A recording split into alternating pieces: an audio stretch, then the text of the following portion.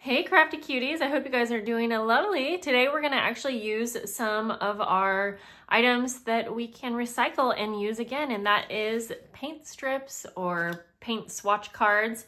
And so if you have ever got these from like the paint shop trying to match a color, you probably have some laying around. I actually got gifted some in a Happy Mail, and I've actually got a ton a long time ago by calling and asking if any of the paint shops have some that have like expired or like outdated colors. And so you can do that as well. I did recently call and try to do that again, and I didn't have any luck. So I'm just using what I have, but we're gonna make these little collage strips or little collage squares. And I'll show you what I'm gonna do with these as well, but let's just get into the project and I'll explain my layering process.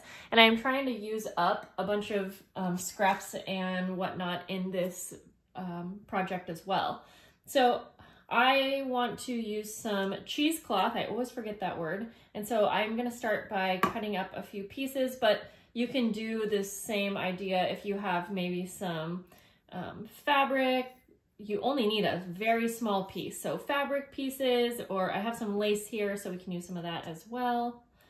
I'm just going to, I don't want these pieces to fully cover my paint swatch, but I want it to kind of be in the background a bit. And you can see there's different shapes and sizes that these come in as well. And so I grabbed a few different ones so that I can show you how I would make those work. And again, at the end, I'll show you like what I'm going to put them on as a final project. So I like to do this in assembly line style. That's how I like crafting. So I'm going to start by just popping a little piece of either fabric or cheesecloth on each little square. Now this one's big, so I might, I'll probably cut this into two different pieces, if that makes sense. So we'll just kind of layer it on as if it were two different squares. And I'm just pulling my cheesecloth apart. It's getting kind of messy, but the little pieces will fall off, so that's okay. Now for this one, I think I would probably cut them in the shape. You can either cut them, you know, individually up to use, or you can use the whole strip. I mean, it's obviously up to you, but for me, I'll probably end up cutting by the color, if that makes sense. So there's a lot on here, or maybe actually every two. I think that would be better because they would be kind of small if I just did one, although we have one extra, so that's fine. We'll just put that up there. And then same with this, I'll just, I'll probably keep this one long little strip. So I'm just gonna place a bigger piece of the cheesecloth, kind of like that. Okay, and we have a little extra, so we'll just pop it right there. So I like to, like I said, I like to do either a fabric or cheesecloth or some kind of that material. Put one right here. Next, I like to do some type of a paper scrap. So I have just little scraps of, what kind of paper was this? I can't think of the word, but it doesn't matter. And I have sewing pattern paper. This is great since it's somewhat see-through, but you can kind of still see the layers. I personally like that. And you can move things around, obviously, as you are layering up the pieces. I try to not put too much thought into this part, but if I see something that would look better one way than another, you know, I will mix it around then. Just like that. Yeah, I really like using the sewing paper a lot. We could even switch it around like that. It's really going to all be dependent on what you like and what is appealing to you and your eyes. Let's use some music paper. I sprayed some ink on that. So for this one, I'm just gonna go like that. And that will just be one big piece, like I was saying. Oops. And you can do as many as you want, but I just go ahead and do basically one piece of paper material. Usually I'll do two on that one. Okay. I do sometimes like to add a little bit of this grid washi. I don't know why, I just like the look of grid, or you could use graph paper as well, if you also like that, if that makes sense. These ones will be a little bit bigger, so I'm just gonna place like a little piece.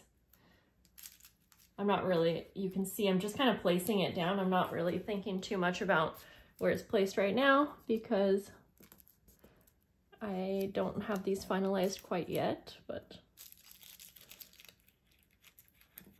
just go like that. Okay. Now next, what I like to do when I'm doing this kind of more quickly is I like to finish it off, and you can, again, you can do as many layers as you want, but I find that 2 or 3 ends up being just fine for what I'm using it for. But I like to finish it off with kind of like a centerpiece. So it's usually going to be some kind of a floral sticker, or we have butterflies. I have different plants, and some of these are stickers and some are not. So I'll just set it on there for now. The other thing that I will like to do sometimes, so if you're trying to do this mostly out of only recycled pieces, then you could dig into a book, and for time's sake I'm not going to do too much of that, but let's go ahead and find like one little flower to cut out here. I'm just going to rip this page out to make it a little easier for cutting. Ooh, I just got a ringing in my ear. Does it ever happen to you guys? And it's like, I don't know, I don't like the feeling. Anyways, I'm just gonna cut out one smaller flower, and I am trying to go kind of close, and I know that I'm a little out of frame, but I'm trying to bring this close to my face. So this would be a great way, if you wanted this project to be full of only recycled things, it easily could. And I think it would look gorgeous with little cutouts like that. But again, just for the sake of this video, I'm just gonna go ahead and more or less use up little ephemera pieces that I have. Also, I think like little stamps would look really pretty. That one's kind of big, but this one's obviously a little bit bigger, so that works. This one, since it's like pretty big, we'll go ahead and put a big postage stamp right there. Do I have everything? Okay, so now what I like to do, oops, we forgot one. Now what I like to do is finish it off, and this is really nice with the strips because I can take it to my sewing machine and completely just sew down. I usually do 2 strips, and then I can either cut these apart again, or I could use it in 1 strip.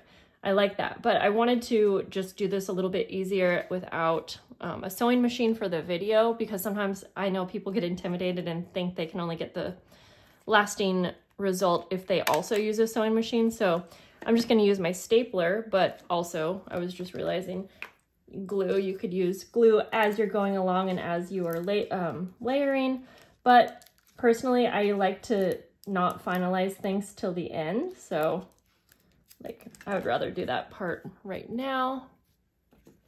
So for this one, I'm just gonna add a few staples, maybe just like on all 4 sides, so that that cheesecloth will make sure to be will stay where it's supposed to be.